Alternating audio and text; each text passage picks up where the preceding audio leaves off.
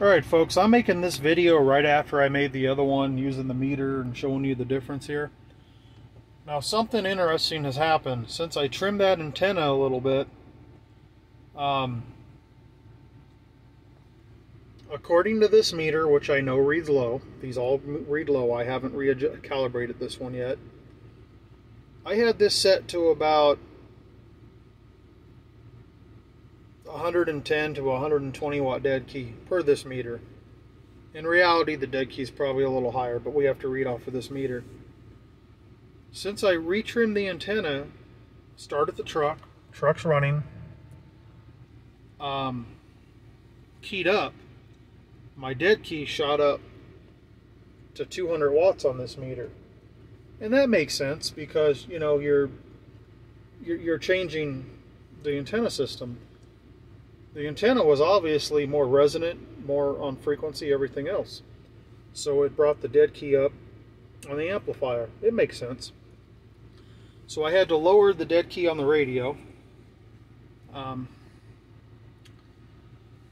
should have done this before I did it.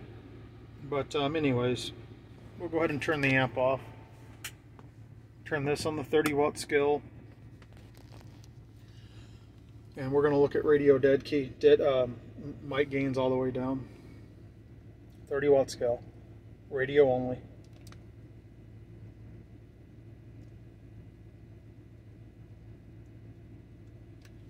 That's showing a 3.5 watt dead key. I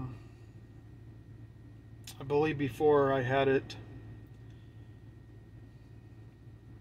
I think I had it right about the same.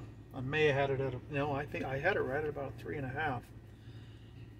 So everything went up by changing that antenna, and I actually lowered this because, like I say, I had a about 120. Now I've had a 200 watt dead key with the amp on, and I had to lower it to. I'll show you what I got it at now.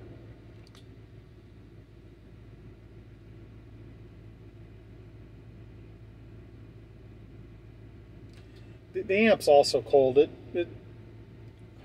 changes when it warms up. But on this meter, I think we can comfortably call that, where is that, the first notch? That'd be 10, 20, no, that's 20, 40, 60. Okay, so that's 120 watt dead key right there. You'll see it goes up there. According to this meter, it's probably more on an actual good meter. But that shows 120, and that was off of what this meter shows, a 3.5 watt dead key. Don't have the RF power opened up very far. Like I say, this meter reads low. This amp does a lot more than it's showing, but I just leave it in here. So we're on the PEP 3000 watt scale. Now I've got that same 120 watt dead key on there. Like I say, it was 200. Hello, hello, hello, hello, audio, hello, 111. That's what it always shows on this meter, right about 800. In reality, it's probably doing closer to 1200. Hello, hello, hello, audio, hello, 11111. Yeah, that's what it always shows. You're not going to get this meter to show anymore. It's stingy as can be. Everybody wants to see the RMS. It doesn't do a lot of RMS, guys. These strikers just don't do much unless you send them out and get stuff done. But I went ahead and put it on the RMS for everyone. So here's going to be the dead key. Same dead key, right? 120. Hello, hello, hello, audio. Hello, hello, hello. 250 RMS, 260, it depends. Tone of your voice. I'm not worried about that number though. Like I say, this meter reads low on every level. If you watched a video I did 191 where I actually adjusted this to a good meter, you know, picked up way more. But more than anything, I mean, I'm going to leave the amp on. And this is what I find strange. So we're going to go down to channel 1. Got the amp on. We're going to turn the RF power off, or the mic gain off. Okay. So we're going to set the SWR here with the amp on.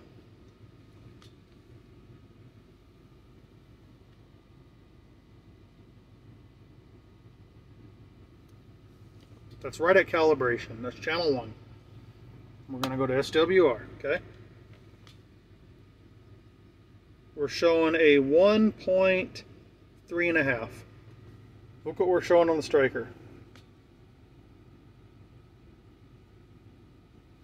1 bar.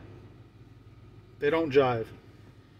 Now let's go to channel 40, because, you know, it's at the other end. We'll go back to set SWR.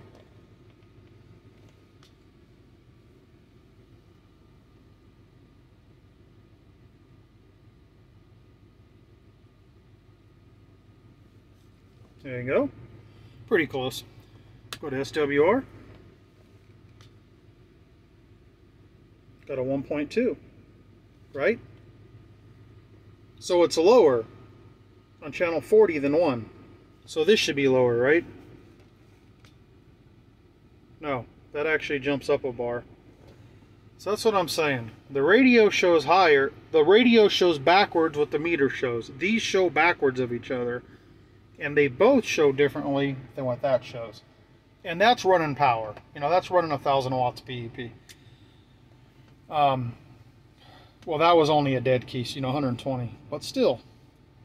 I mean, let's go to reverse power, right? So, we're on reverse power, and we're going to go ahead and turn the mic gain up just like I would normally talk here. And, I mean, let's see what this is doing. Oh, we got to go to the 30 watt scale. Reverse power. Okay, we got one. This shows 1 watt of reverse power. Hello, hello, hello, audio, audio, hello, hello, hello. There's me screaming in it. 2 watts, 2¼ watts of reverse power with 1,000 PEP going out. Now we'll look at the radio meter. Same thing.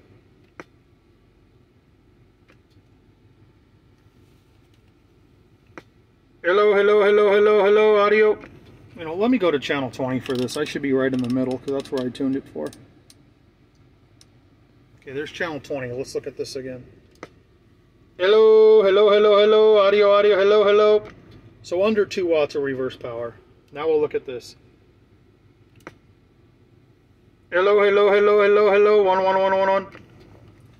I don't know. You guys tell me what you think. I personally think it's because the length of it's the jumpers. I've got 12-foot jumpers running from the radio to the amp up to the meter, and then the antenna out. So I'm sure those 2 12-foot jumpers are playing a role in what we're seeing here, the difference or something's going on. But I'm going to go with this. I'm going to run it there. I saw a definite increase in dead key power when we set the antenna based off of that. Let me check the amp. I mean, the amp runs ice cold. So,